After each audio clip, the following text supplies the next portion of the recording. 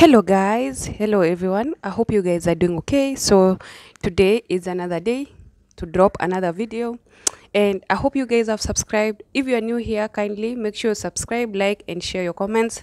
Also, guys, today I'm going to show you various ways you can pass your exams.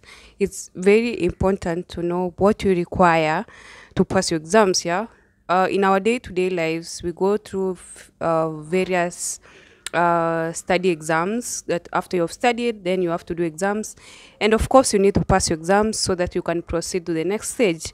So I'm going to share basically tips that can help you ace your exams, pass your exams, be it high school, primary school, college, university, uh, even an interview. It's part of an exam. Yeah, so I'm going to share various ways you can prepare to pass your exams. And number one, first of all, you have to arrange your study materials in that when you want to study, they're in one place, and around the study area there are no distractions, there's no noise, there's no like background noise, there's sufficient light. So basically you arrange your study materials in one place, and then you make sure that your study area is well lit and the place is less noisy. Okay, secondly, guys, you have to study regularly. Like, you have to go over your study materials regularly. You have to check your notes from time to time.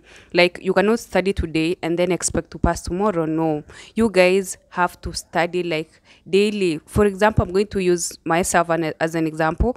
When I'm going to do an exam, I read like 2 weeks prior to my exam, and then I also read 1 week prior to my exam, and then I will read 2 days prior to my exam, and on the same day I will also read. I will wake up like very early in the morning, let's say 4 a.m., and read if my exam is at 8 a.m.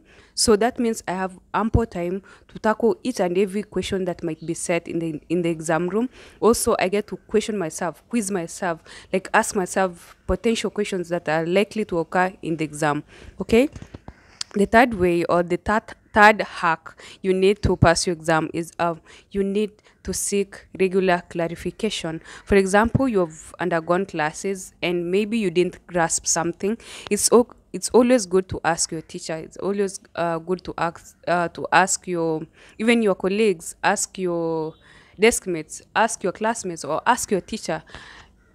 Even so, get a tutor, someone who can teach you later on after classes, so that you get to pass your exam. Okay, thirdly, you need to keep fit, you need to be healthy, because for example, you have unhealthy body. You have to exercise, guys. You have to exercise, because when you exercise, then your brain becomes fresh, and then there's proper blood circulation, and then you become mentally and physically fit to get your exams going. Okay, also, another tip I want to share today on how you can ace your exams is practically by reducing stress. Like, I know exams come with a lot of stress and pressure, but you have to believe it in yourself and just get rid of the stress and see it like something you can do, something you can ace. So basically what I'm saying is, when it's about to be your exam days, just forget about any stress that comes around. Also, try in as much as possible to eliminate stress around you, because you can't really study well in a stressful environment. Okay, also, guys, the most important thing, make sure you clean your place of stay. Like, where you stay, make sure you clean that place, declutter the place, because when there's a lot of things going on around you, you won't have a fresh mind to study, and then you won't comprehend. So at the end of the day, you might actually fail your exams. Okay, also, guys, another tip that is very very useful is get prior questions of the past exams that was set, and then try to answer those questions. Like, this is very useful. I use it all the time and it works so well. So what I do is I get past questions, and then I try to answer them with what I have read in class, and then I get to ask those questions, because most of the time these questions are always repeated, so it's a repetitive something. So all you need to do is get previous questions, answer them, and then you're good to go.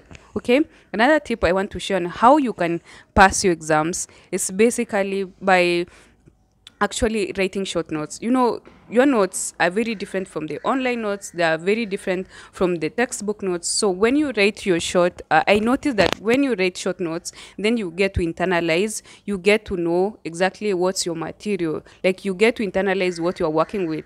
So the best thing to do is actually to write your own notes. Like, don't depend on internet notes, don't depend on your teacher's notes or textbook notes. Just write your short notes, and then you will find out that you actually understand the topic very well. And then at the end of the day, guys, these short notes will help you like 1 hour prior to exam, because you get to peruse and say, oh, this is what might be said, this is what might come to an exam, so actually let me focus on this topic.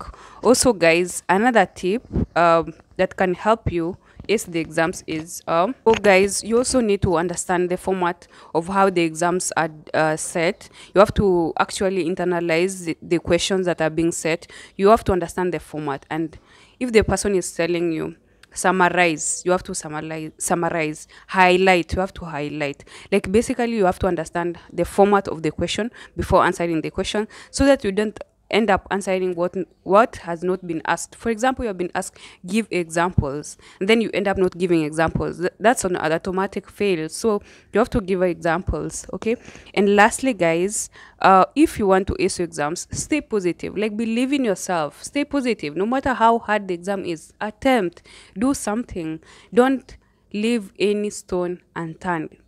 Actually, in an exam room, make sure you answer each and every question that has been asked. It doesn't matter whether you know it or you don't know. You have been told do 5 questions. Make sure you do all the 5 questions. Attempt these 5 questions and stay positive. Thank you so much for watching my videos. I hope you enjoyed this video. If you find it useful, kindly share, subscribe, and comment below. Thank you so much for watching. See you next time. Bye.